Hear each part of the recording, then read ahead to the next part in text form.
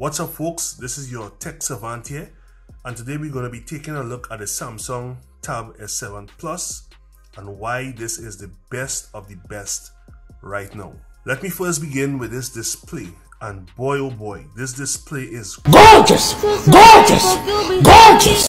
I think that those folks who create content creators, designers, you're gonna enjoy working on a display like this. Just some specs here. This is a 12.4 inch 1752 by 2800 pixels Super AMOLED 120Hz HDR10 Plus display. This display is so good that when viewing Instagram, Facebook, and even Twitter pictures and videos, you actually begin to see how bad compression is on these social media platforms. Like, yeah, they really compress the hell out of your high quality videos and pics. But regardless, the viewing experience is as you will expect. From watching movies, playing games, or even editing photos, it's super immersive and captivating. Of course, the multimedia experience won't be complete without great speakers, and the 4 that's included, yes I said 4, tuned by AKG, does not disappoint. Wanna take some time to thank Malik's Tech for loaning us this device for review. Check his Facebook page out for top quality devices, link is in the description.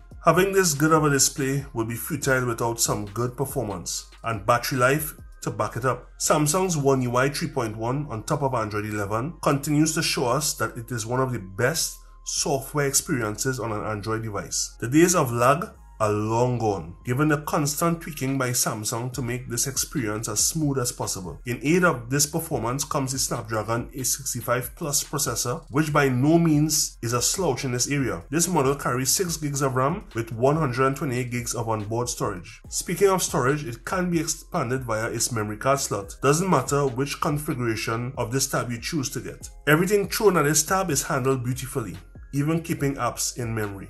Gaming on this device is an experience. Now, given its large size, I'll prefer that you use a controller with this tab. Here I'm using my Xbox controller, which connects easily. As an avid gamer myself, there's no complaints here. Battery life is great, and having the adaptive refresh rate really helps with battery life. But I think that given there's a 10,090 mAh battery in here, having 120Hz running constantly shouldn't be a problem. If you do need faster charging, there's a 45-watt charger that's sold separately. Can't talk about this tab without mentioning samsungdex. And for those of you who don't know what samsungdex is, well, it's basically a feature which turns the tab's interface to more of a desktop experience. And I must say, this is what Android on a tab should be like. Let me just rant here a bit. Remember Android Honeycomb? It was Android's answer to the operating system for larger displays, namely tablets, and well, that's not in existence anymore.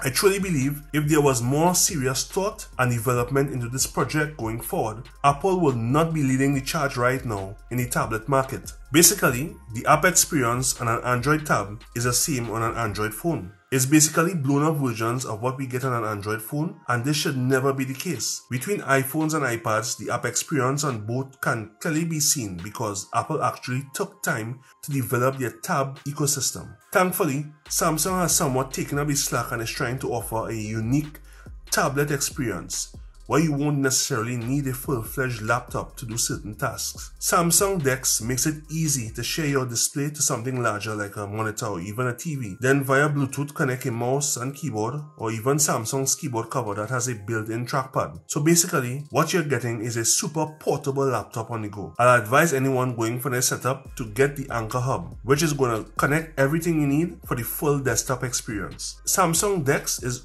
only going to get better, and I'm all here for it. Let's not forget the trusty S Pen, and this S Pen is nice. Writing with this feels so natural. I can only imagine what artists can do on here, given that Samsung has reduced both the S Pen and display latency to 9 milliseconds, which means you're gonna get much faster response times than before. All of those familiar edge gestures are here to stay, and the S Pen easily attaches to the back of the tab via this magnetic strip. I must say, I have had issues with the magnetic strip on last year's Tab S6, where the S Pen will fall off too easily. However, on the Tab S7 Plus, this strip is strong, no more falling off. And of course, the S Pen charges while connected to the tab. This is a big tab, and it may be too big for some folks. So there's a smaller 11-inch Tab S7 available. I must say it's well built, aluminum back and frame with glass up front. Let's not forget there's an in-display fingerprint sensor that works okay. It's not the fastest or the best, but it works alongside Samsung's Face Unlock. As for the cameras, not much to really say here, but I won't expect anyone to be walking around with a Tab taking pics, because if you do, you're gonna be disappointed with both front and back pics. While the camera system is not terrible, it's not that good either. And I think Samsung should have at least given us a better front-facing camera, seeing that most people are going to be using this tablet for Zoom calls, conference calls at home. It's not that bad as you guys can see, but it could be better. Overall, this tab is the real deal. Sure, it's not perfect, but if you are someone looking to be super portable, this is the way to go. I can say while this tab is great, there are just some things that a laptop is needed for. For example, if you need to install exe applications, that won't be possible on this tab. Hopefully, Samsung's DeX can reach this level of functionality in the near future. This is the Samsung Tab S7 Plus, lacking nothing and prepared for everything. If you guys enjoyed this content, liking and sharing it will be awesome. And subscribe if you haven't. See you guys in the next one. Bless.